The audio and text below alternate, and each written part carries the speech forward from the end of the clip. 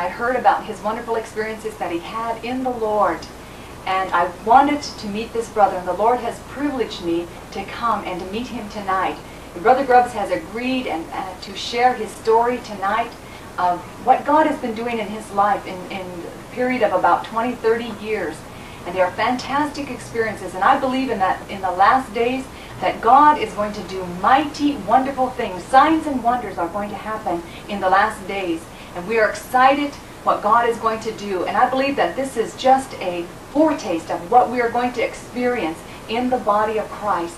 And so we want to just share with you tonight. And Brother and Sister Grubbs are going to share their testimony of how they came to know the Lord Jesus Christ. And Brother Grubbs, I want you just to share with me tonight. And Sister Grubbs, just share with us what God has been doing in your lives and how you met Him. Well, I met Him when I was 12 years old in the Methodist Church, living very poorly. My mother was a Christian and my father was a believer.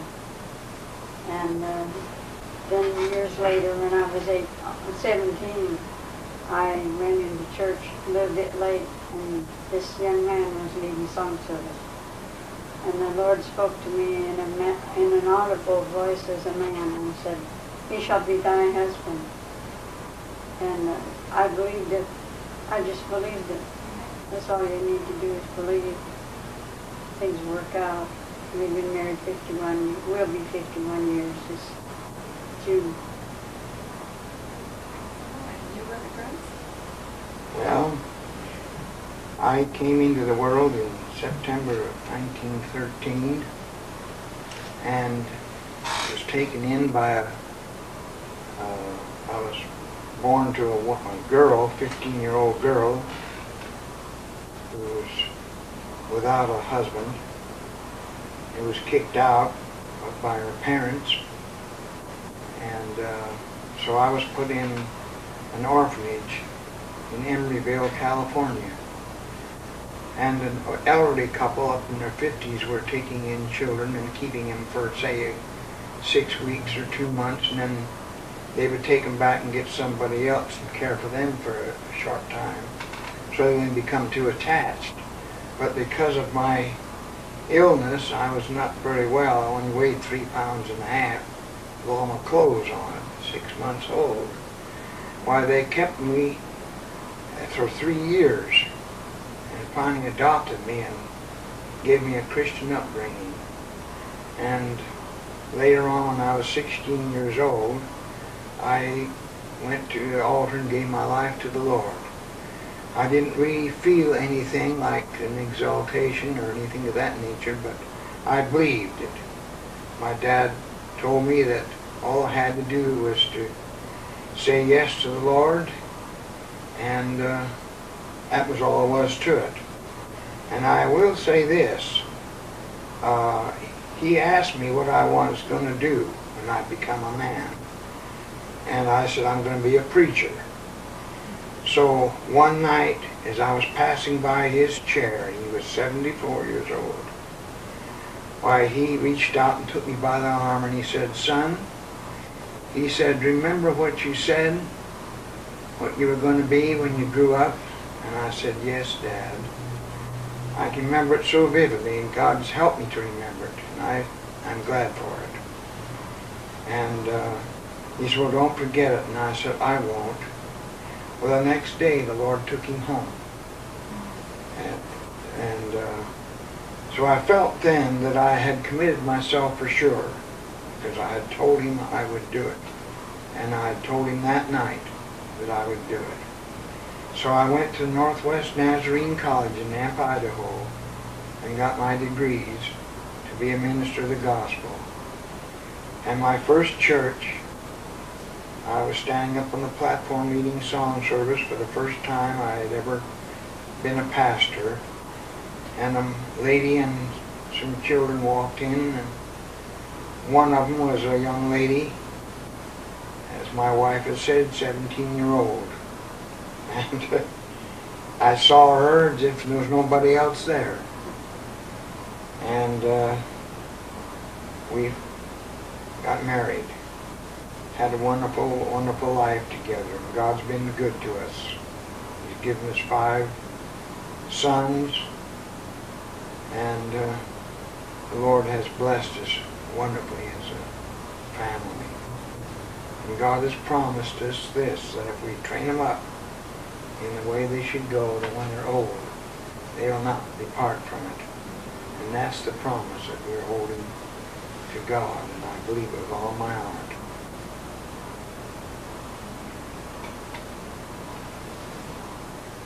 You served as a pastor for several years? Not too long in that place. We left there when a new pastor came in. We went into Assemblies of God Church and worked with a pastor there, a wonderful brother. And then we moved away to another city. In fact, it was John Day, and worked with a minister there.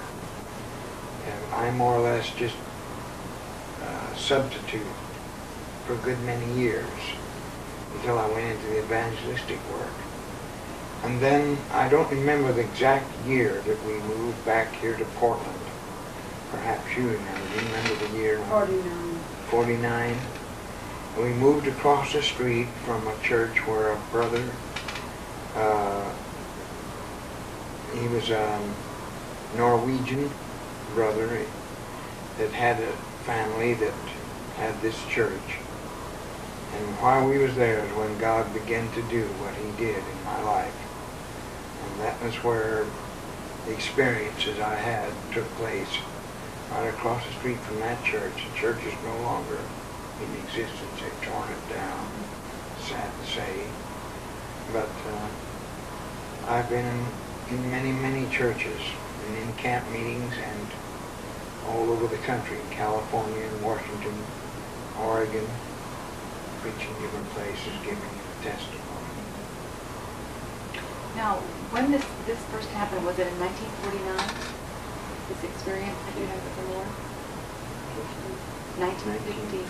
Can you tell us what you were doing that day and exactly what happened? Do you recall what happened that? Was it in the afternoon? Yeah, we've been to church. It was a Sunday then. Not exactly what I'm referring to at the time. When we had the church down on Halleck Street. Oh. You know. And we couldn't stand the lights. We thought it was the lights that was bothering you. It wasn't. Oh, yes. When we got home, I then was struck by a blinding light. And he lay down in bed for 12 hours. And finally, I called this minister he spoke of, and he said, well, you better call the doctor. That was about 9 o'clock at night. And he said, so you won't get in trouble with the law. And the doctor came. He's the head man at the University of Army up on the hill. And he said, this man's been dead. And he smelled death in the house.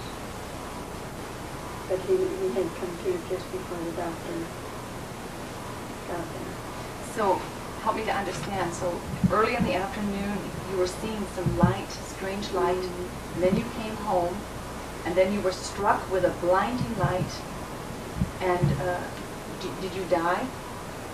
Yeah. Apparently you He died. fell right between the bathtub and the washing machine, which was just barely enough room to fall for anybody to fall down there. And was he just left there, or was he removed from that? No, we took him into the bedroom. So he was laying on the bed, and he was laying there for about 12 hours when the doctor came.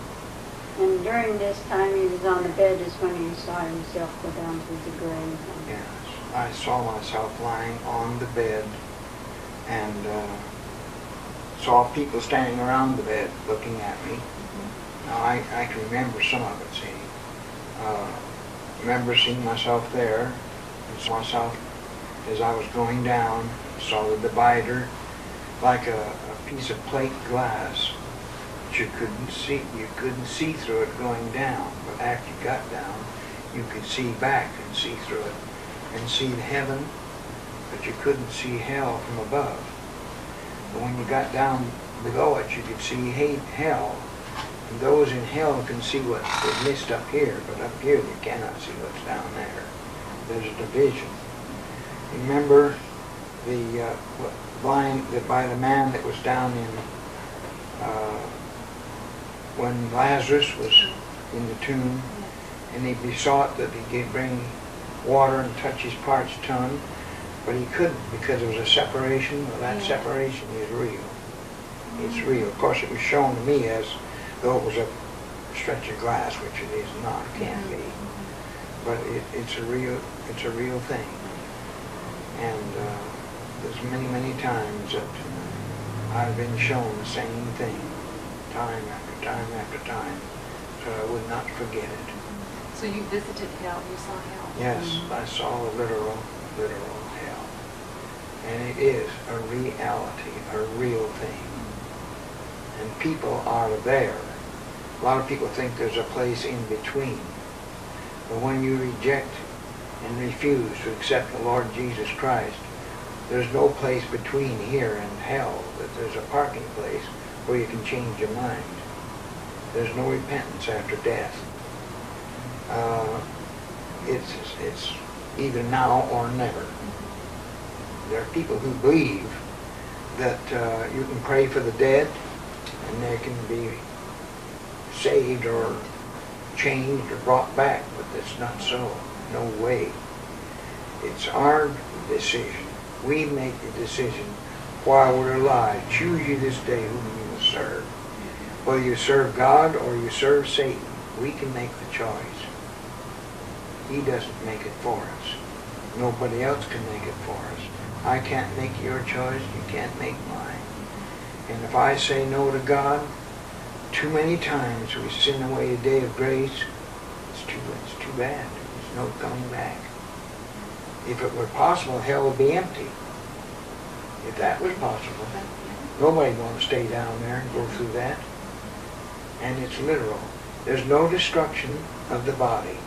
It suffers eternally in that flaming inferno. Eternally. It's not consumed. You see, death doesn't consume. Death is the end, but it doesn't consume. This body, of course, is consumed in the grave. It turns to dust. But when Jesus comes back, he's going to raise this body in a transformation like his was transformed. And this body will be the same appearance, because they knew who he was when he came out of that tomb. And Lazarus, they said about him, well, by this time he stinks. And he did, or they wouldn't have said it. And he did. But when he came out of that tomb, he didn't stink. Jesus don't do things part way. He was all right. And he come walking out of that tomb, and Jesus said, loose him and let him go. He was just as good as he was before he ever died, and better, in fact, that he was healed. And God doesn't do things part way and leave part of it undone. He does it all, the whole thing. So when we go into the grave, this body we ain't going to turn to dust. But he made us out of the dust, and from the dust we return. But when he again comes from up there to take us home, he takes this body, even though maybe a big fish might eat us, he knows where we're at. Because a fish won't keep us. He'll deposit us someplace all along the ocean floor, but that don't make any difference. God knows where we're at. He'll gather us up, put us back together again. You know, you'll be with him. And the sad part about it is, he'll do the same thing with those that have rejected him. But they'll go down. So they'll have a body that can be in the fire to suffer the torments. His life, remember, is more than the natural. It is a life that was eternal. It had no beginning. It has no end. Our life has a beginning, but it will have no end. There's a difference. There's a difference. He has no beginning. He has no end. We had a beginning, but we have no end. If the ungodly can realize that and know it for sure, what they were doing, some of them might be more careful the end they chose. because there's nothing that they can do about it afterwards. None but pain. So you saw a lot of torment, you saw a lot of horror A lot of down torment there. and horror. And several years ago, I don't know whether you heard about this or not, but up here at the Bonneville Dam, there were some men working on the dam, and one man fell, and he lit down below, and when he lit, it knocked him out. Now, I don't know whether it supposedly killed him or not, but it knocked him out. Anyhow, when he came to, he said, he told those that was working there that he had gone down into the darkness, and he was about ready to go down into hell. But he saw a person in bright, shining garments, and he knew who it was. He'd been raised in a Christian home, and that's why he knew, apparently. And he cried out to him and asked him to save him. And he came back. But a reason for that, I believe, is because the parents had the promise, if you train them up in the way they should go, and it was their prayers that caused him to be able to see the vision of the Lord Jesus Christ and know who he was before he got that far. Praise God for that. Amen. When you went down to hell, then you came back out. Now that was spirit, your spirit. Yeah, and then I didn't go into the fiery pit. Mhm. I went onto the brink of it and Yes. was able to see into it. But those who go down into the fiery pit, there's no escape from it. No. So you came back, and then what happened? And I came back into the able to see myself lying there on the bed. And then I don't know if there was time elapsed or not. Then I was taken up to see heaven and the glory up there. And that is something that I'll never be able to describe. There's no tongue to describe it. Well, it's like hell. You can't describe that really. You can say it's an inferno. Well, what's an inferno? Can you describe it? Not really. Could you? Unless you experience something, you can't tell what it's like. It's like heaven. You've never been there. When you see it, all you can say is, well, it looked like this, it looked like that, and looked like that. But unless you have really seen the glory of it, then you can't express it because there's nothing that compares to it. There's nothing that compares to it. Nothing. It's like when the Lord comes into your life. Can you tell somebody how it feels so that they'll know what it's like? Until they accept it, they won't. But when they receive Him, then they don't have to be told. They know that themselves. That's what changes the person. Makes them what they are. It's not what you told them, but it's what's come to them. It changes them. It's not what I've told them. It may have helped them to decide, but I'm not the one that changes them. That's the beauty of it. Sister Grubbs, were you sitting next to Brother Grubbs while his body was laying on the bed? Were you there with him? We were in and out all the time, because I had children to take care of. So I just did my housework and stuff. I peeked in on him all the time, you know. But he was hardly breathing at all. And then what happened? And that for 12 hours. And then when we moved over on, that's when we lived on in North Portland here. Then we moved to the southeast, where it was across from that church we spoke of, where Brother Yersted was his name. And then he went, they had several different experiences there. But he went blind, deaf, and dumb for 2 weeks. And the Lord dealt with him. How quiet it was. That's where he put the sword down between us, so that the Lord could deal with him, and I wouldn't have no interruption, you know, there would be no interruptions of any kind Now, concerning me. you told me that an angel of the Lord came Yeah, and brought a sword down between both of you, Yeah, and so that the Set Lord between might us. deal with you. right. That's the first time I saw an angel. And that angel was so tall, his head was on the other side, it was through the ceiling. And yet the ceiling didn't appear to be there. But he had to be taller in that room. Oh, he was a monster. Beautiful. The light around him was beautiful. And talk about fear, I'm telling you, I was scared. I was really scared.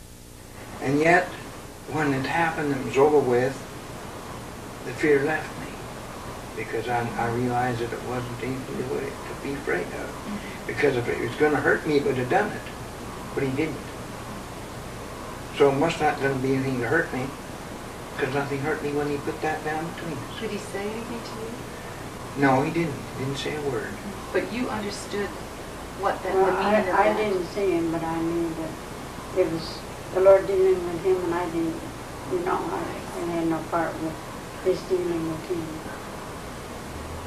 But at that time, the children were small yet, and they went over to play on the church steps, the back steps, across the street, and the Lord let him know they were over there. I didn't know they were there. And he told him to not let him do that. They weren't hurting anything, but they were on the Lord's property, And so I called them home. So I thought that was quite a thing. He even knows of these little things. But it was prophecy was given, and that when it was time for him to come out of his, I don't know what you call it, blind, deaf, and dumb,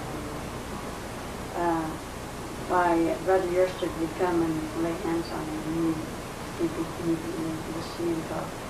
And so I just waited. Of course, I'm like that. What the Lord says is it. I was that way with my mother, and I'm that way with the Lord. And so I just waited, and one day Brother Yersted came to the door and see my husband, so I just let him go upstairs to the bedroom by himself. I didn't even go up, because I knew what was going to happen anyway. And he did. He prayed for him and laid hands on him, prayed for him, and he came right out. Was Brother Yersted, was he aware of what was happening with you? When he was over in Sweden, 30 years before, he knew my husband then. He saw him. So he knew who he was when he first saw him. He was a lot older man.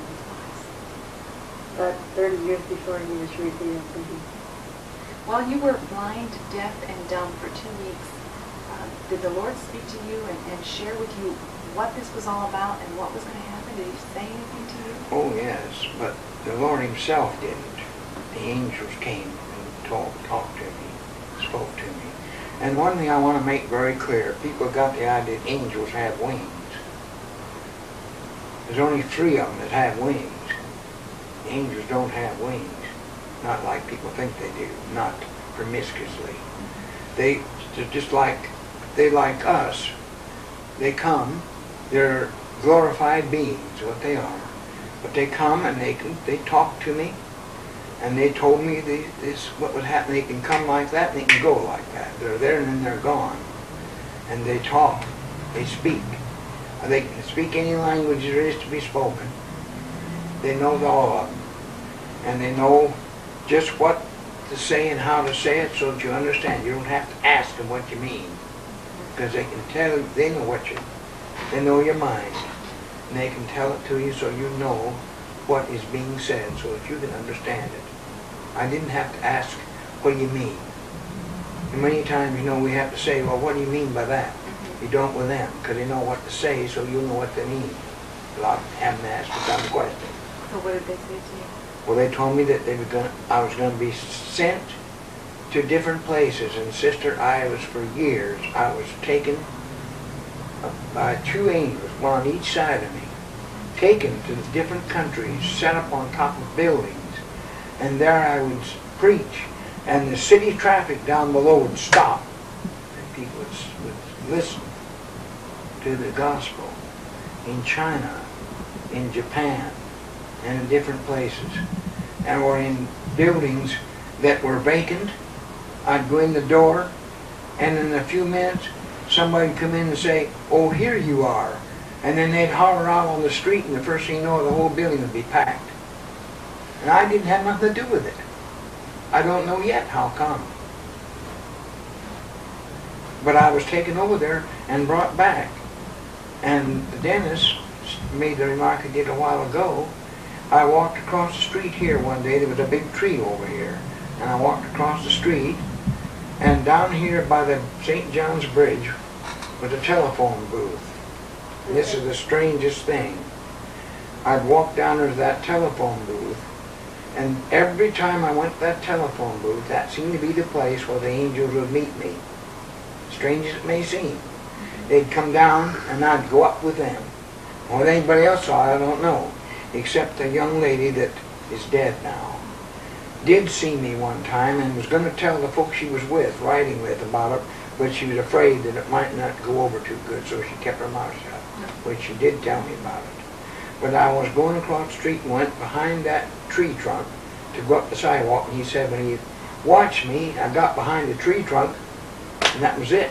He never saw me anymore. Except that you saw the light. He saw the light. So, so apparently the angel picked me up from that, behind that tree. I don't exactly remember it. And then you said you saw me over there somehow. He saw you up here between here and the schoolhouse by the chestnut tree. They don't see me, but they see the angel, the light of the angel. The light is what you see. Maybe not the form of the angel either. I don't know. So I prayed, Lord, I want to see. Can I see you? You know. And I went to bed, and then the Lord took me to do something that night. And so I hadn't said it but just a second or two, and then I was looking out the window, and I saw this light. It was long, you know, and narrow. And it says, just stayed there for a few seconds and left. So he answered my prayer. So Dennis, would you share with us when you saw that just share with us what you saw when your father, in when he was being translated?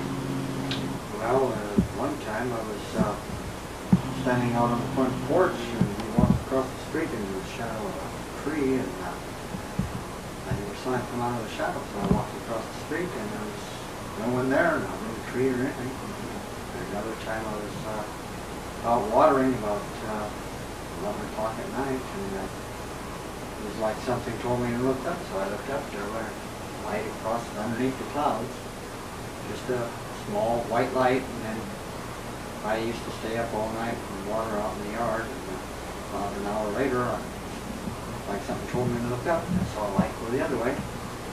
And that happened 4 times that night, and so I knew what it was. There couldn't be any searchlights or any shooting star underneath the clouds at the time. So How old were you? oh, let's see, that was probably 26.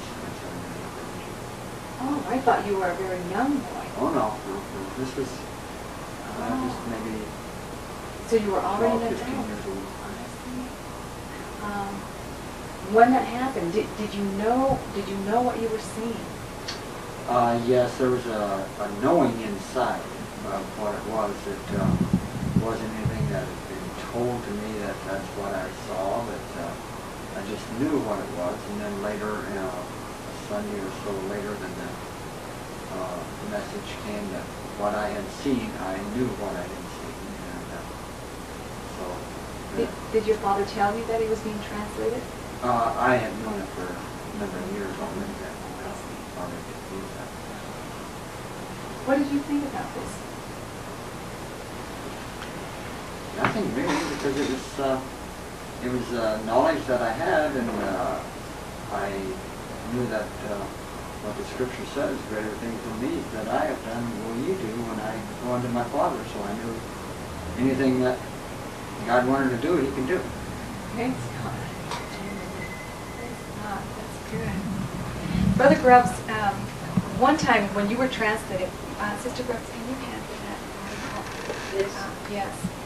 This article was sent to me by Sister Gwen Shaw from the End Time Handmaidens, called Stranger at the UN. And it is an article, an excerpt of an article that appeared in a magazine, and the message was given by Paul Harvey, who is a nationally known news analyst over the network of the American Broadcasting Company on Christmas Eve, 1950. And this article talks about a man who was translated, or who appeared in the UN. And Brother Grubbs tells us that he is the man that was translated into the UN. And Brother Grubbs, you tell me that you have had a stroke, several strokes since then, Yes. and so it has impaired your memory somewhat.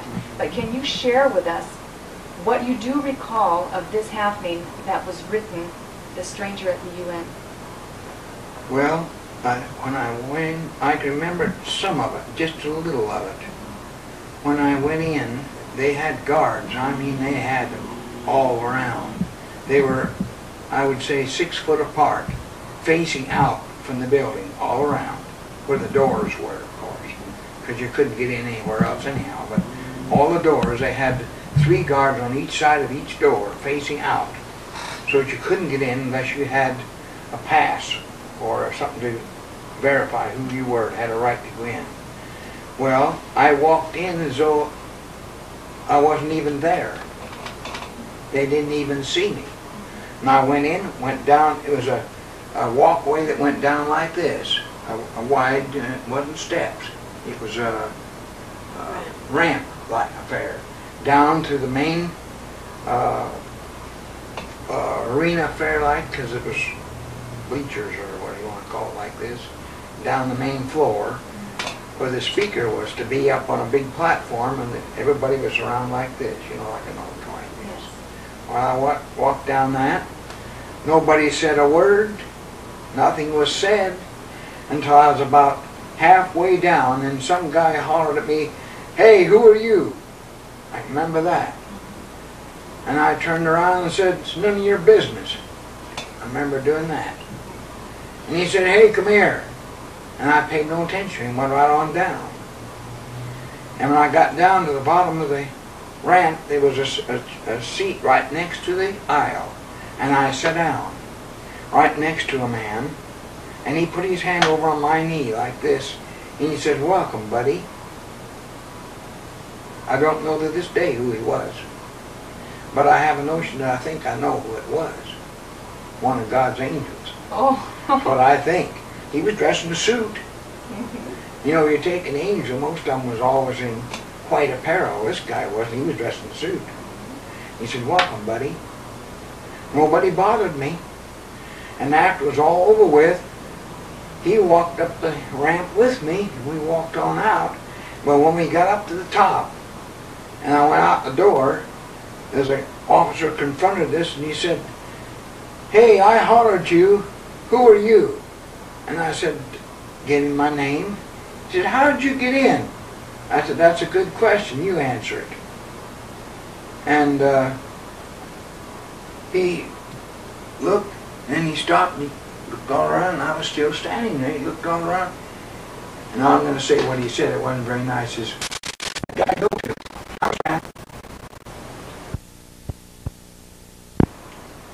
I don't understand why I was there. I really don't understand why I was there. If it was the reason for me being, I don't remember what it was. Maybe something to show them something, for them to realize that something could happen and they wouldn't know it until it was too late, that somebody could get in and they wouldn't catch him in time, or what, I don't know. But that guy made that dirty, nasty, filthy remark. And I was standing right there, but he couldn't see me, nor the one with me. And I'm not transparent. Did you examine your body? Was there any changes in your body, anything supernatural, or? Not that I recall, it says. Now, either it happened to him, altogether him, or else the Lord just maybe so that he couldn't see me. I don't know what happened. Sometimes he took him in the body, sometimes he took him just in the spirit. Just his body here. Now, I don't know whether God can take a spirit and make it physically apparent or not. That I do not know for sure. Maybe he can do that. Well, I shouldn't say maybe he can. He can do anything. Let's put it that way.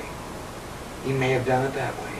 So when you were taken just in the spirit, where did you go and what happened? That's what I don't know. In that case, maybe that's what it was. I think the time you went to Japan, your body was healed, wasn't it? Mm-hmm. Yeah, I'm sure it was. I think Laying- he told me laying that it was down. still here. He was laying unconscious for 1 hour, but he was gone for 3 days. Yeah, there's people here in the flesh knew that he was laying there like he's unconscious. But then he was with the Lord, or with the angels, as you would say, wherever the Lord took him. You see, time with man and time with God are not the same. It isn't the same at all. He went to Day like to Anchorage. 1,000 years, and 1,000 years like them to a day, as far as God's concerned. Did I tell you before he went to Anchorage? You went to To Anchorage. to the earthquake? Yes. You remember something about that, don't you? Yeah, I remember walking up the side of a building to rescue a little kid. Now, this was Walked right up after the- the earthquake. Yeah, I Uh-huh. walked right up the side of the building, get a little kid out of the window. And a person can't do that. I didn't climb it, I walked it. And I can't do it. So you rescued this little girl, and Uh-huh. then the Lord brought you back. Yeah? Didn't you call Sister Grubbs from Anchorage? He called me from China. I even brought money home to prove I'd been there, to show them money home. And See in what one else? place he was here in the United States, he brought on the little bill books, you know. It's just a thin one. From where he was taken. I can't remember. I think maybe that was in Texas. I'm not sure now. Didn't you say that when you called from Alaska or called from other countries, that it didn't cost you anything? That you just picked up the phone? Not a penny. Yeah, it did cost me. I was taken care of because I didn't have money to spend, you know. I didn't. Oh, there's so many things. Then you remember about the airplanes. Yes, the airplanes, it was this one time particularly, I don't know exactly where it was at, but my memory don't serve me. If I did know, I mean, I've forgotten. It was If I in the did air. know, it was in the air, but I don't know where.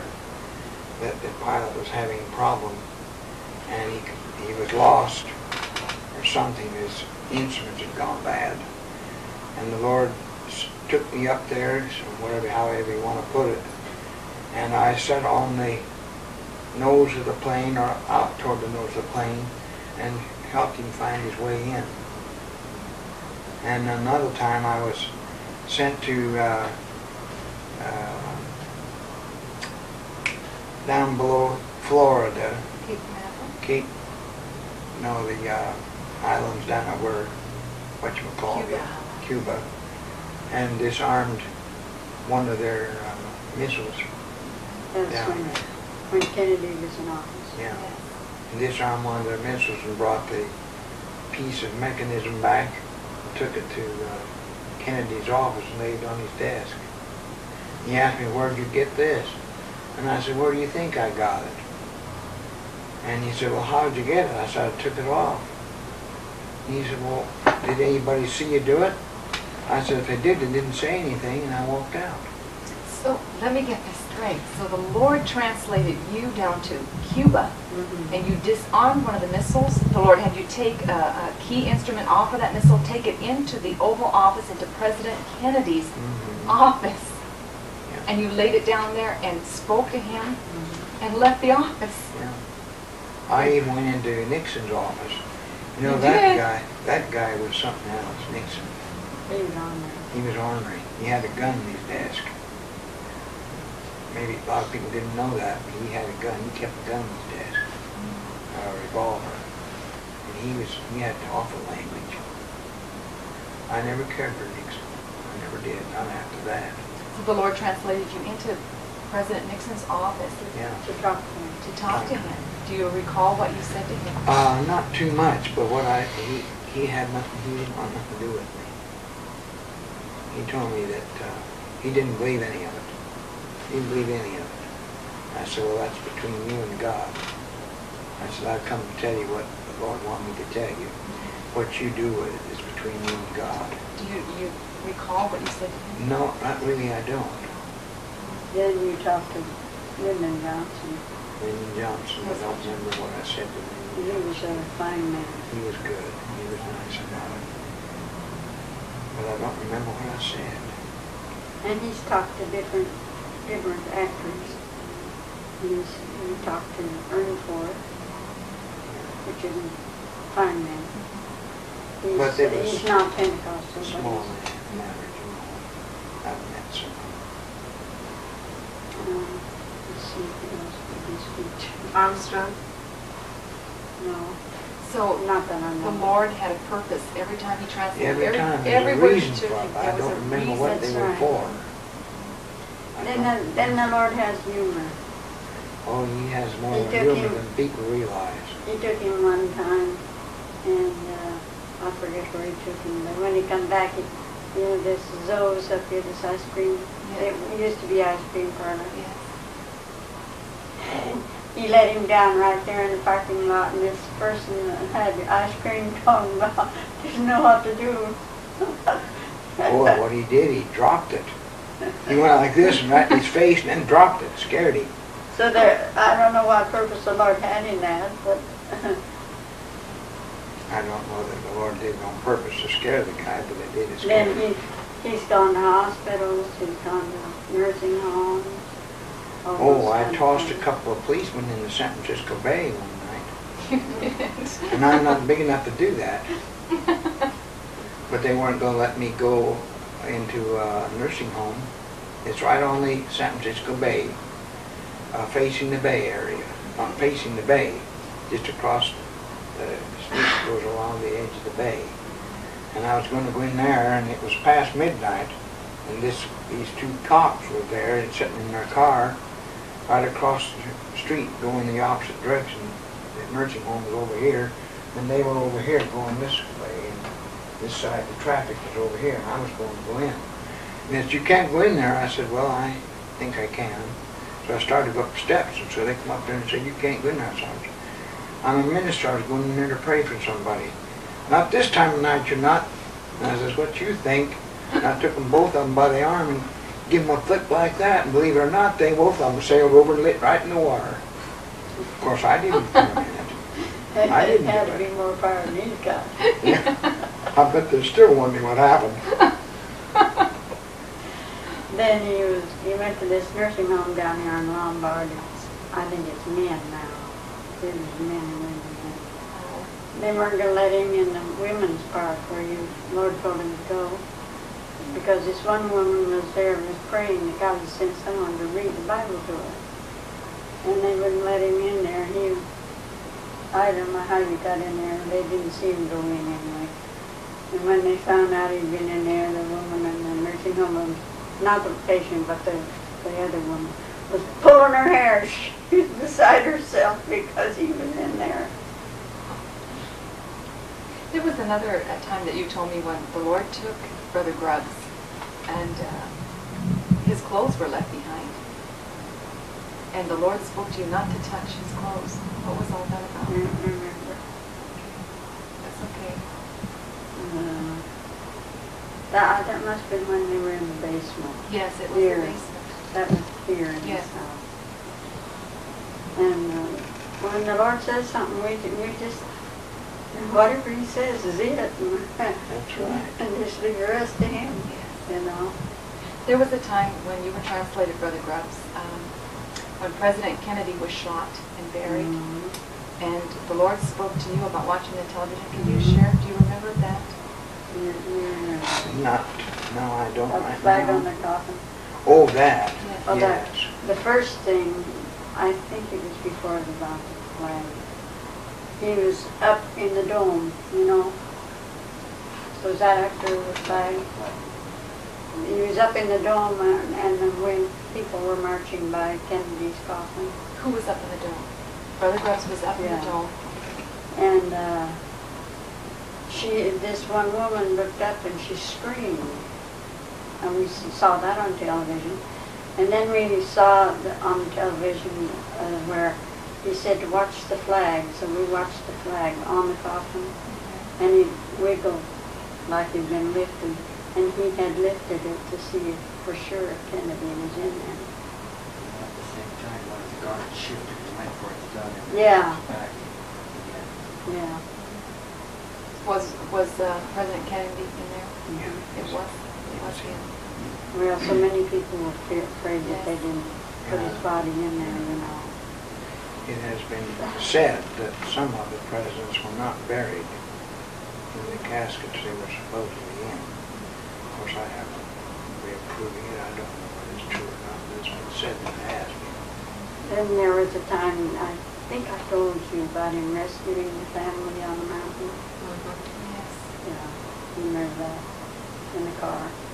Oh yeah, the family was in a big heavy snowdrift. And the Lord had this, told me to go up there and took me up there. I didn't tell me what, he took me up there. And I didn't want nowhere to do, and all of a sudden here appeared this angel. I knew it was an angel, it was a man.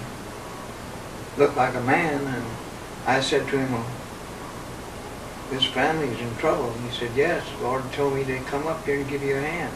That's how he said it. And I said, what am I supposed to do? He said, you're not supposed to do anything, just tell me what to do. And I said, well, you have to lift the car. And he said, well, the Lord sent me to do it. He just picked the end of that car and lifted up and set it up on the road. And left, and disappeared. So then I knew, of course, then it was an angel. Had to be. Picked it up and set the end of it up on the road. It was up in nowhere. I don't know where the place was at. There was no place around it I could see any civilization. It was just out in nowhere. And there was 3 children in the car, little children, and a man and woman. Then he doesn't know anything about wiring for airplane instruments or anything. And this airplane was in danger, and the instruments weren't working, so the Lord took him, and he got down underneath like a dashboard, I don't know what you call it, in an airplane, and he fixed it, and it came in safe. Well, it was in flight. About the moon. Were you always aware when he was going to be taken? Oh, no. You never knew. You just. Sometimes he'd go while I was asleep. Oh yes, and I got a chance to throw snowballs at the guys on the moon. Yeah, she, forget her name. Naomi, she asked about it. Just now I asked. But I threw snowballs at them, and they jumped and looked around and looked everywhere to see where they were coming from. And we were told to watch the television that time too, and we could see, I think it was Armstrong that he threw them at, and you could see, if you looked close, you could tell something was wrong, you know, that he was evading something. Trying to figure out where it was coming from. Why do you suppose the Lord sent you up there? I really don't know. There was another time he went up in space, and he looked in the window, you know. I forgot, was it Sherrod? Oh.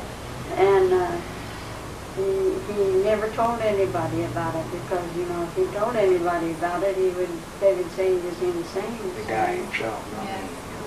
He told everybody that he thought he was off his rocker. And he would have, and had a right to, Oh, you know.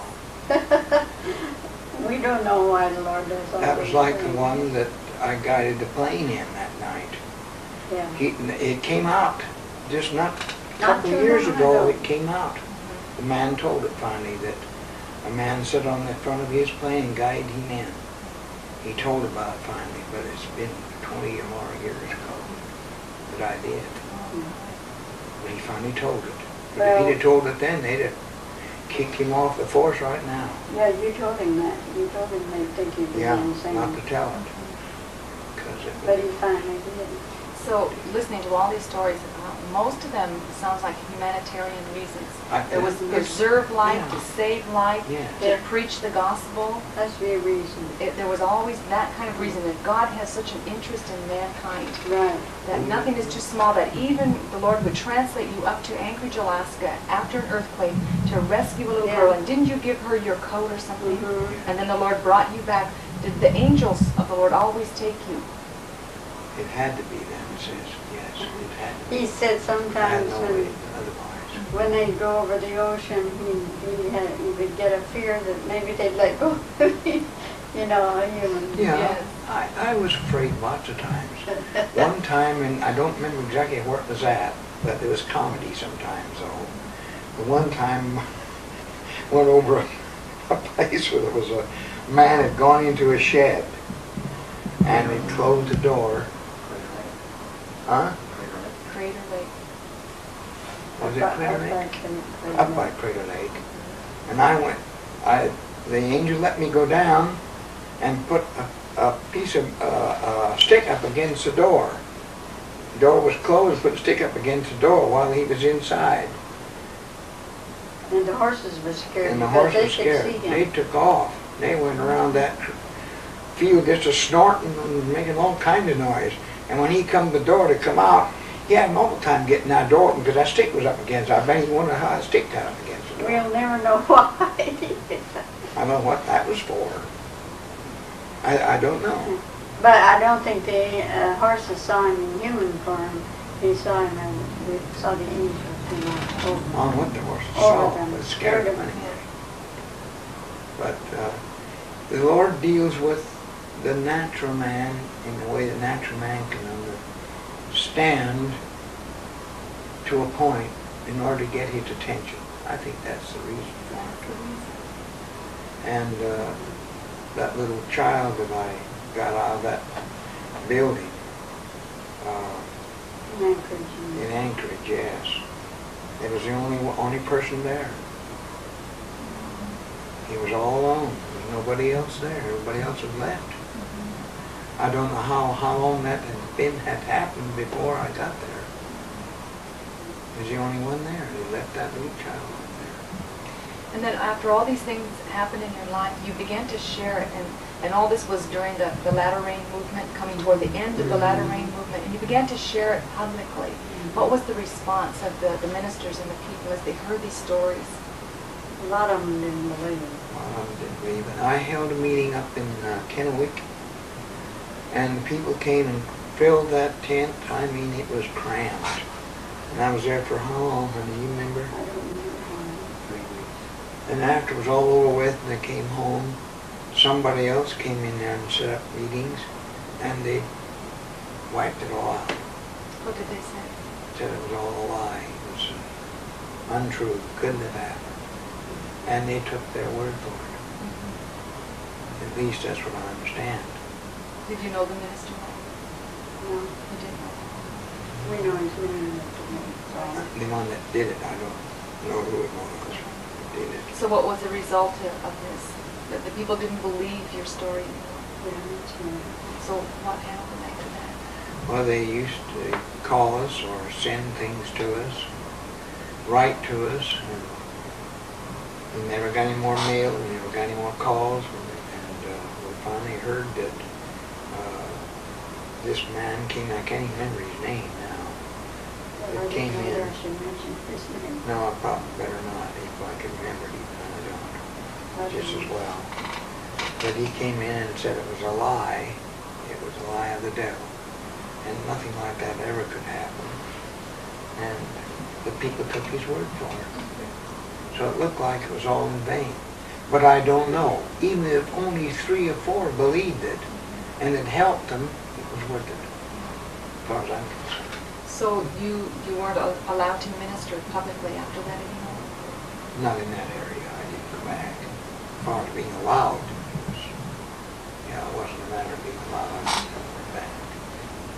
Did other doors open for you? Oh yes. You Yes, still sir. continue to preach? Yeah, we had a church of our own after that, over by the Coca-Cola works. See, you know where it is. Laurelhurst area. Oh. Coca-Cola Volume Company. We had a church over in that area for a while, and preached there, and people came there and listened, and I think with some good results. But there's an awful lot of doubt, and it's too fantastic for them to believe. Yes. God has to anoint it to them or they can't receive it. And of course you shared that these things happen biblically, and still they would Oh, doubt, yeah. and still they would not receive it. Well, you see, a lot of these things that I've told are not connected anyway with the Bible. Only the thing that the ultimate result maybe might be similar to something in the Bible. But the way it was done, no. But the translations in several Yeah. instances in the Bible, there were translations. Yes. Many people won't believe that angels can do things like that. Yeah, they don't. But they did then. They did then. But they don't believe they do it.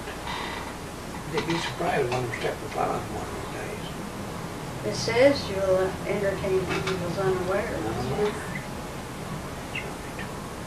So you don't know when you're going to see one. That's right. It's like we were low on money, and that was after we lived here.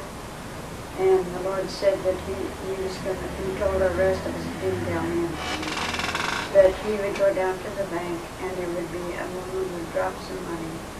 And that when he looked up, he couldn't find her. And it was about $30. I think it was $30. And he saw her and looked up, but he never could find her. She dropped the money right outside the bank down here on Lombard and one that goes across the bridge. Huh? Yeah. She dropped the money, and I reached down and picked it up and turned around and handed it to her. She was wearing white slacks and a brown sweater, just as plain could be. Looked around to give it to her, nobody there. Never did find her. Never did find her. And another time, Denny's reminded me that the Lord spoke to us that he was blind, I think, at that time. And he went out, he would go out the front door and close the door on the middle. He'd find a piece of the house. He would find the money, and he told us how denominations of the bills, in sequence. But I can't remember that. Anyway, it'd be all folded together and have a piece of the house on top of it. Well, Piece of this. it was a piece of this cement siding. This asbestos siding was laying on top to hold it down. And he did. He went out the door and looked up and saw the money and reached up and got it. And somebody said there was a man just went around the corner. Yeah, They looked up they that saw way, the there's a man man went around around the the corner. Now, whether it was him or not, we don't know. How did the Lord speak that to you? Was it in a time of In prayer? prophecy, In yeah. prophecy. You had a And the There tape was- recorder, Several. That was it. He spoke to us in church that morning. the tape recorder I had here for a good many years, the first one I ever had. The Lord laid upon my heart to get it so I could tape this stuff. It's a wood cord. And I never had the money, and I didn't know how I could buy a tape recorder. The Lord said to go get it. You know where the journal building used to be, sister? Down next to the river? That big journal building, the It's old torn journal down. building is torn That's down what now. happened. Well, the street that used to go right into the front door of it, We stood down there. I was standing down there on my way to get that thing, and I looked down, and here comes something roll up down the curb, and it rolled up against my foot. It looked like a cigarette, only it was the wrong color. I reached down and picked it up, and it was 5 $20 bills rolled up. The rubber band around. Just what he needed to pay down on the recorder. Oh, Glory. praise the Lord. It's marvelous what the Lord's done. And I don't question if we needed help again, he'd do it again. What do you see your experiences and your life serving a purpose in the body of Christ? The experiences that the Lord has given to you, do you see it as a purpose for the body of Christ in the last days? Well, that's purpose if it's accepted. What do you think That's that the hard purpose is? part. What do you think Dennis? that purpose is, sister? There's a letter Just to underneath walk that with the Lord, envelope to there, believe, right there. But You give that so to me, many sir. people, Thank you. they're skeptical. You can't break through that. Only the Lord can break through. When this is over with, there's a letter you might read that might give you some information concerning what the Lord has used it for. This man here, I drew a rose painted the rose. And this man has taken that drawing. I showed you that rose. He sold over 30,000 glasses and mugs and things with that rose engraved on it. Now and here, you've heard about Women's Aglow. They're going to use it. Women's Aglow are going to use it. And this is a letter he's written to them concerning that. And in that letter, he's told them about how the Lord showed me the Word of God as a great big Bible. One page was the words. The other page was a motion picture screen showing me the Word in action over on one side and the words on the other side. He's got it all in here. In a letter to the Women's Aglow. So, you just don't know. So these purposes, this purpose, Sister Grubbs, you said that you felt it was to bring us into a deeper walk with the Lord. People don't realize that God can do anything. And if they'll just believe, they know He can do anything. There's not anything He can do. But the thing that's always puzzled me, and it still does, is why the Lord chose me. Born like I was. My mother, I found my mother. I don't remember exactly how old I was. It's 35. been 35. I found her in San Diego, California. Went down to visit a brother. Of course, it was not my own brother, but it was one of my brothers that I obtained when I was adopted. And he said to me, "Why don't you see if you can find some of your own family?" So, without thinking much of it, just figured it would just be something to do. I got the telephone book, and I knew my mother's last name was Stratton. So I got the phone directory, and I looked down through the Strattons, and all of a sudden I found one, and it got bigger. It seemed like it got bigger and bigger and bigger. So I called it, and lo and behold, it was my mother's brother. The only one that I called, it was my mother's brother. And I told him who I was, and asked first where she was, and he said she's in San Diego. This was in San Francisco, I called. That's where my brother was. And he said she's in San Diego, and I said, well, what is her name? He said, well, her name is Spalding. And I said, what's her husband's name? He said, Guy. He works for a construction company down there. And I said, you happen to have her address? And so he gave it to me. He said, hey, by the way, he said, who are you? And I said, I'm her son. And then he swore, and he said, oh, no, you're not. She never had any kids. But I'd already gotten all I needed. So lo and behold, I sent a telegram down to her, and I put it on there, your son, Robert. And the next day I got a telegram back from her, your mother. And so I went to see her. And we had a blessed time together, it seemed to be. She seemed to accept me. And I had a lovely time together. And then she came up to see us up here in Portland, when I lived across the street from that church we was telling you about where this pastor was. But just about 4 or 5 years ago, she called me on the telephone and she didn't want any more to do with me. So a second time rejection. Why, I don't know. She's dead as far as I'm concerned now, I guess. She'd be 80, let's see, I'm 73. That makes her 88. So I don't know that she's alive or not. She took back her maiden name because I think her husband died. So she took back her maiden name. And one time I did call and ask the police to check on her to see if she was all right. And they found her and checked and said that Mrs. Ursula Stratton was all right. But she had nothing to do with me.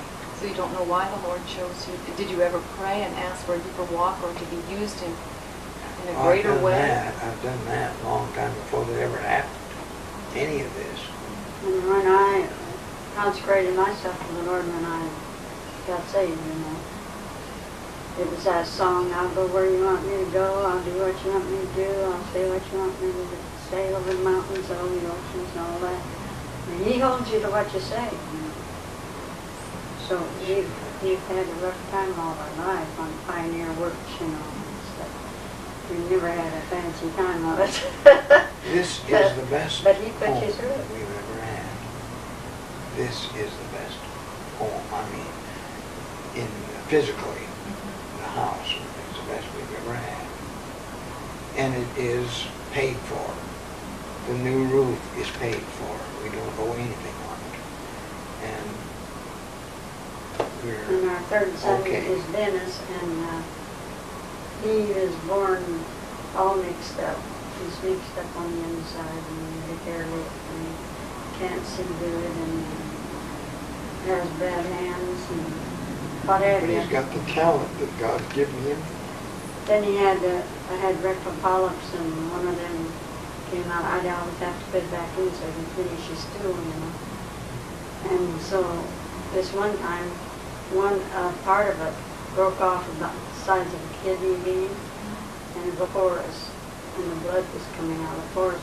And I was scared to death. Nobody took him to the doctor. No, nothing. I just had to believe on the Lord. He kept us through. Then when we moved from there, from that pastor, North Bonneville, then there's a Fort Rains tourist camp, and then Stevenson, Washington. And we moved into the tourist camp. We didn't have enough to send the kids any lunch to school, except I had to borrow the baking powder from my landlord to make biscuits, and just took plain biscuit to school. And so from that, they delivered us a gallon of milk every morning, and sent 8 carloads of groceries in. Well, he was only 3 years old, and he wouldn't let us put them in the cupboard. He didn't have cupboards to hold them in, and all the food that was brought. And he put his little hands up, tear running down his face. He had to praise the Lord for we could put anything on him. His hand on every one of those pieces of article and pray over it. Thank the Lord for it. Those are the precious times that you go through. Even when you're having such a hard time to even support the kids, you know. But then they were hungry. And you sit down at the table, nothing on the table to eat, and thank the Lord for the food, and then somebody knock on the door. My husband don't really care for this, something that you folks could use it, so we had something to eat. We call that a Pentecostal offering. That's happened more Then than there was once. another time when we lived there, we went to Stevenson to work in the church there. And this woman had a garden, so she raised summer squash and cabbage and whatever, you know. So she brings it to the church, put it in a box. And this time it was a summer squash, that yellow cookney, and cabbage. We had that for 3 days, 3 times a day, and never got tired of it. We still like it.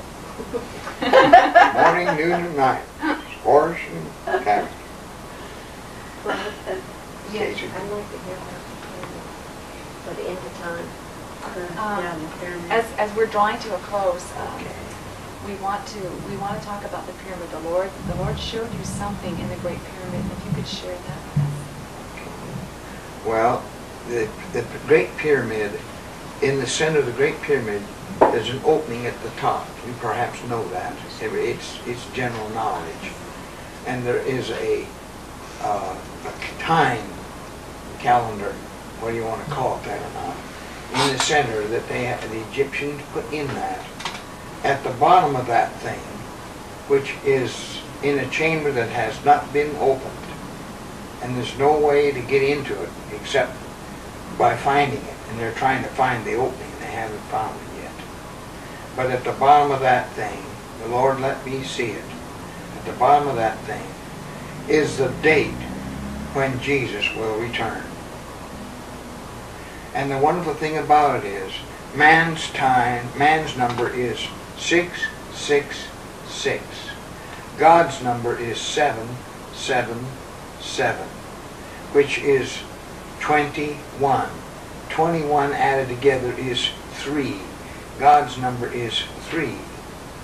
Man's number is 18, because it's 3 sixes. what is 1 and 8 is 9. And you take 9 divided by 3 and you get 3 threes, don't you? That's man in 3 is a body, soul, and spirit. Man in God is body, soul, and spirit. Man in the Holy Spirit is body, soul, and spirit. So God unites man. He's got man, body, soul, and spirit in the Father, in the Son, and the Holy Ghost. And the Scripture speaks of it that way. At the bottom of that pyramid, when they get into it and find it, it'll have the date when Jesus will return to take his loved ones home. You said the Lord showed you in the Spirit the secret passageway, and you saw something there. Yeah, that's it. About the Ark of the Covenant. The Ark of the Covenant is there in the pyramid. They found it. The Ark, the Ark, the one Noah made. You know, they said they found it up on the mountain, Mount Ararat. They claim they found part of that. They did. They found part of it. But the Ark of the Covenant is in the basement of the building of the temple that was destroyed in Jerusalem. But when they destroyed the temple in Jerusalem, they buried the Ark in the basement and did not know they did it. And that's where it is. It's buried where? In the basement of the temple in Jerusalem that was destroyed.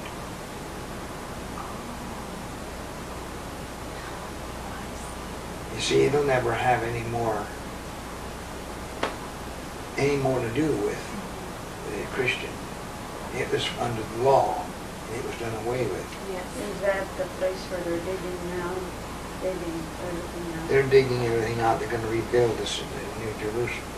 Rebuild Jerusalem, you know. They're trying to. But he'll come before they get it done. Yes. Do you believe that these are the last days? I sincerely do. Definitely. Now, there are many nations in the world right now are closed to the gospel. They've got border guards.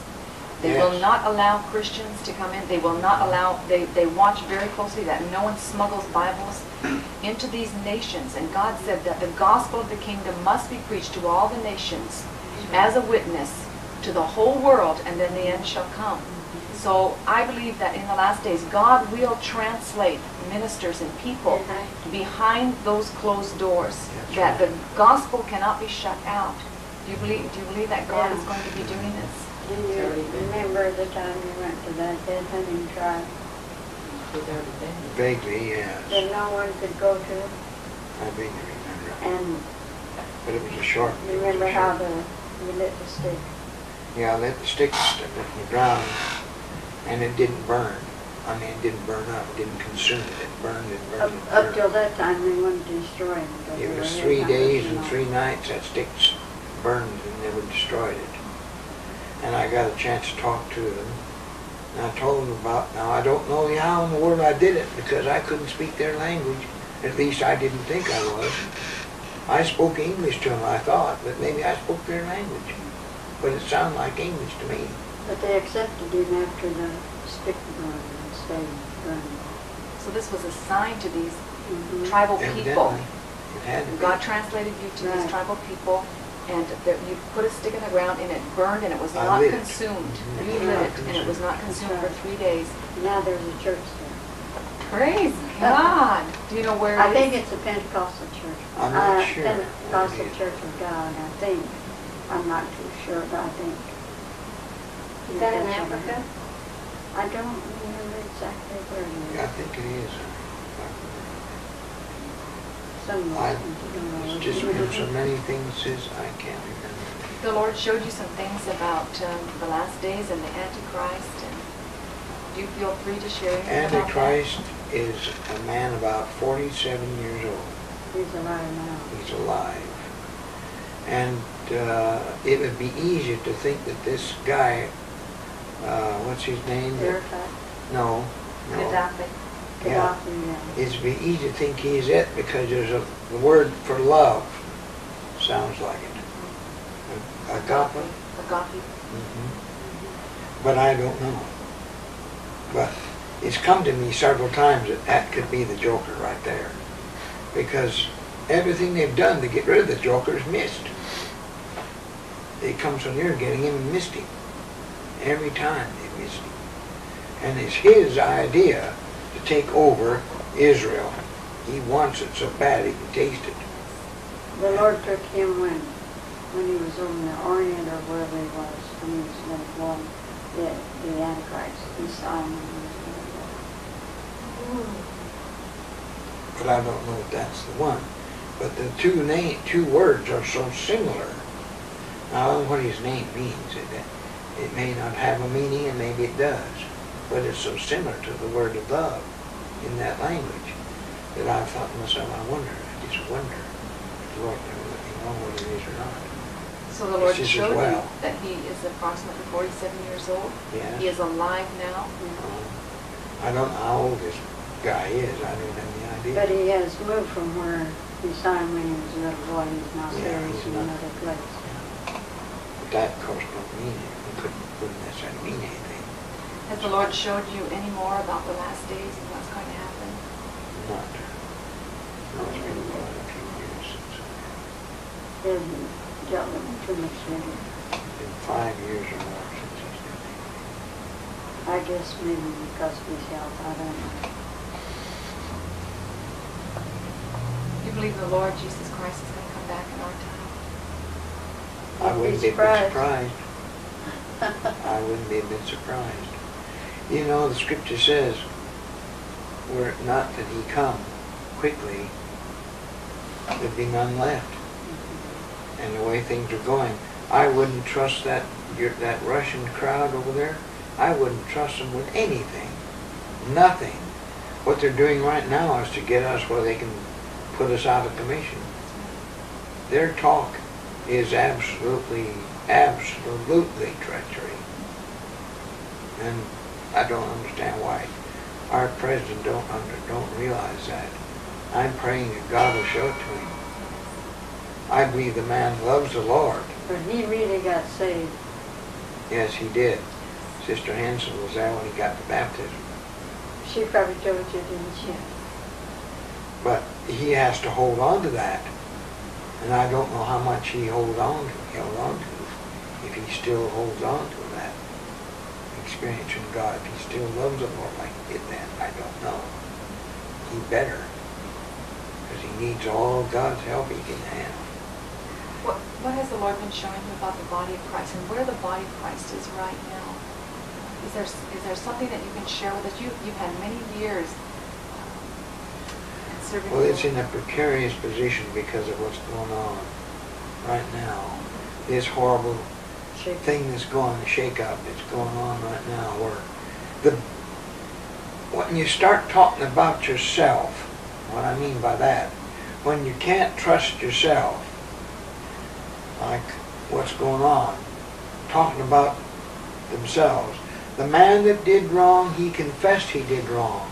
He asked God's forgiveness. I understand he did that 7 years ago.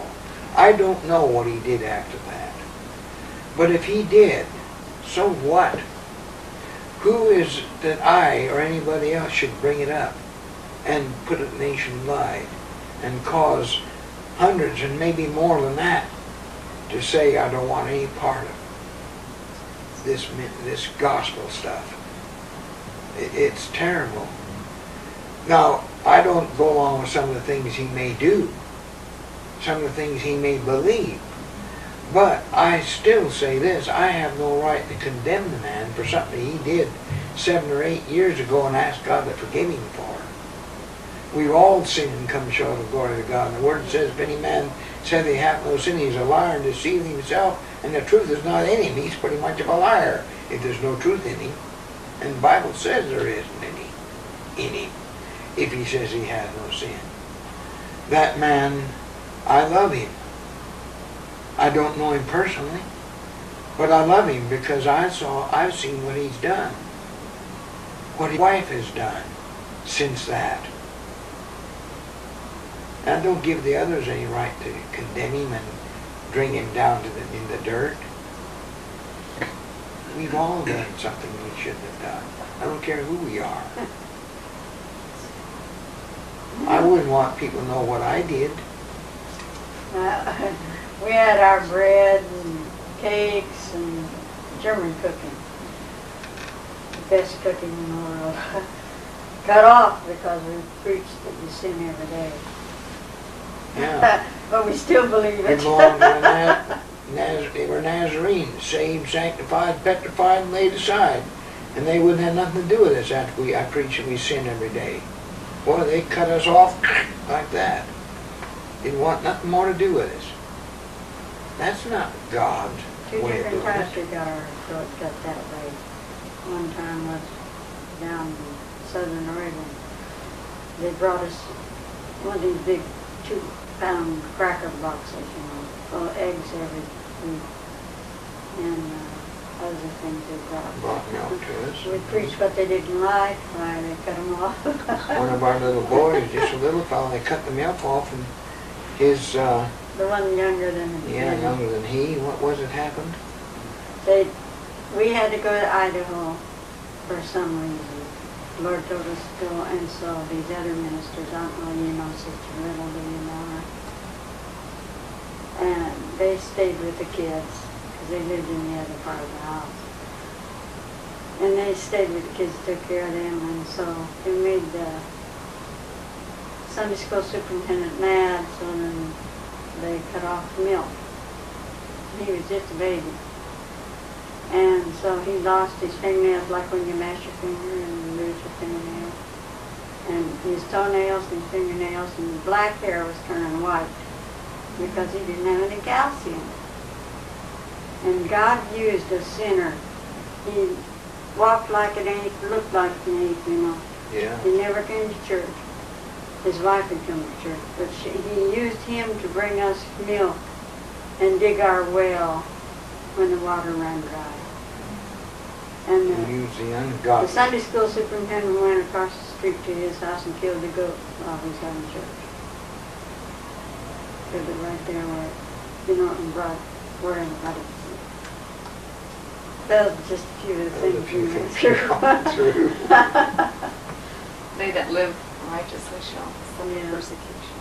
What about there was a blessing when we moved from Stevenson down to Cape Junction, down near Cape Junction, London. And Sister Little took us down in her car. She had a Dodge business coupe. And when she got down there, she's pulling our trailer with a washer and everything behind her, you know. And the kids were sleeping in the trunk. We got down there, and something was wrong with the wheel, so she took the wheel off, and the bearing was all ground and grinding. There was nothing left to it, you know, just grinding. She puts the wheel back on, and she drives 3 miles to the service station. You don't do that. It had to be the Lord. that, Yeah, we went 3 miles on the vapor one time too, and then when we was going down the highway, going down to Southern Oregon one time, in the same car, there was no place on the side of the road. The truck was in our lane, there was no place to go around him. The Lord just took it around in coming air. this way, and we were going that way. We went around in Went air. around right out in the open. There was no place to Wasn't go. on the road. And going up Stevenson one time, when we were up there, the Lord spoke to us and told us to stop. And we stopped, and just as we got stopped, there was a great big boulder bigger than that TV lit right in front of the car. We hadn't stopped it, it hit us. Rolled down the mountain and right on the highway out in front of us. Another time he told us to slow down because there was somebody in a car was just racing, and he raced right in front of us. We got hit. Oh, Have you ever heard the Lord speak in an audible voice to you? Yes. Every time he spoke to me, he's been audible to me. Now, as far as anyone else hearing him, I don't know. Have you ever seen the Lord? Yes, I've seen him. He looks just like a man. Apparently the reason for that is so I would be able to accept it, to be able to receive it. But it was a glowing view. I mean, it was illuminated, so bright, just blinding, but I could still tell. And the pictures they have of him, I've seen a few that looked like him, somewhat. He looks like some of the pictures you see that they portray of him, because he was human in the flesh. Yes. But he's so glorified that it takes away from that.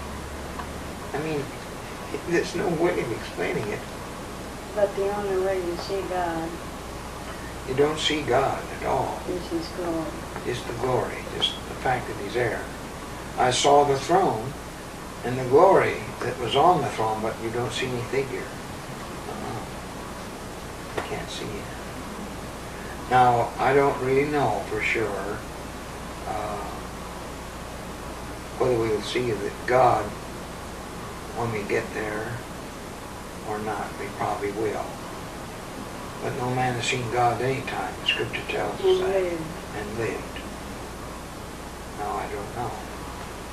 He's never let me know. I probably won't know, no one else will when we get there. Does the Lord Jesus speak to you when you see Him? He spoke to me, yes, He has. He has spoke to me. But He spoke to me in a language I understood. He spoke to me in my own language. Why not? He knows all of them. Has there ever been any time in this period of 30-some years where you have desired to have these experiences that your husband has had? Well, yes and no. I mean, maybe just whatever the Lord wants. Whatever. Yeah.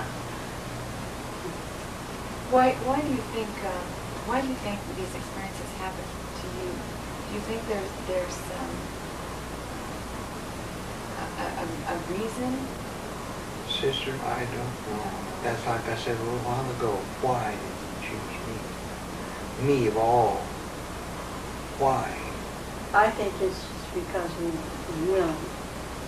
Look, there's Billy Graham. Why not him? There's Brother Roberts. Why not him? There's Jimmy Swaggart. Why not him? They're out there where millions hear him. Who am I? They don't even listen to me when I talk to them on the street. Why me? I'm a nobody. Why did He give it to me? But back there, I was in the tent meetings and I had big crowds, and people come in, and the Lord let me know that somebody had a great big goiter. I didn't know who they were. The Lord let me know, and I'd say a lady in a certain seat, so many seats from the end of the aisle, back so many rows, has a goiter. She'll come up, we'll pray for her, and the Lord will heal her. And it happened. But that was in a meeting. And that's been years ago. It hasn't happened. It's over. It hasn't happened. And the other night I listened to a colored brother. He was preaching real great. And he come out with this one. He said, anybody that's sick and having problems, he said, they must not have any good relations with God. They're not doing what they should. They're not living right. He said, why, if you're living right, you're not sick anymore. Oh, if that's the case, you never die either, would you? This body deteriorates. It happens. It gets old. It gets old. It's just natural. I'm sick. My wife isn't well. And I can testify for over 50 years, this wife of mine has lived a pure life. And any guy stand up there and say that she's not living for God, I'd tell him right in his face, he's a liar. I ought to know. Why isn't she healed? That turned me off. I turned him off too. And if I can't take it, what do you think the world thinks of it? That has nothing to do with God anyhow. You think I win a man who's got a wife that's sick, or he's sick, and he doesn't know the Lord? Getting right with God doesn't heal the body. It heals the soul. We believe in It might divine heal healing. the body. We believe in divine healing. Sure, I do My too. brother was healed of infantile paralysis and double curvature of the spine when he was, I think, 3 years old. And I saw that he just stretched like a baby waking up, straighten out. And I've seen other healings, and we believe in God. Absolutely, I believe in it. But there's a purpose for it. But you can't force God to do it. And I'll tell you one thing, we being like we are, our boys that are unsaved, when they come here, they love us, they put their arms around us, they hug us and make over us. It's drawing them to God. Well, They'll stand and cry. I prayed when my last boy was 13, he went wild because he became a teenager soon, so they have to go wild. Yeah, I think so. And it just like killed me. In fact, I haven't been able, I always sang all the time when I sang. And I can't do that since then. But he comes now, and the Lord, I prayed, Lord, if it'll take my life to bring him in, take my life. Well, he's allowing me to have this ailment now, and it's touching him. That's right. If we were well and strong and robust and everything, they wouldn't be coming around because Mom and Dad don't need them. But Mom and Dad need them now, so they come. So why should we say what God should do? I can't tell God, will you heal me in spite of what I, tell God what to do. He tells me what to do. I don't tell him what to do. I don't go along with that. I don't go along with it, sis. Well, It has that's its the place. minister. It's what Job did to get all the punishment he got. Yeah, what did he do? I don't know, have you heard him play the organ? Well, a little bit. I don't think your husband's seen his hands. Show him your hands. He's rated with the top organist in Portland, Oregon. He's did good study, not very long ago.